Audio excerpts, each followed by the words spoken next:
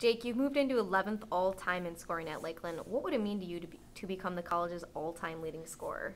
It would mean a lot because as I came in as a freshman, that was one of the personal goals that I set with our coach, that I wanted to become the school's all-time leading scorer.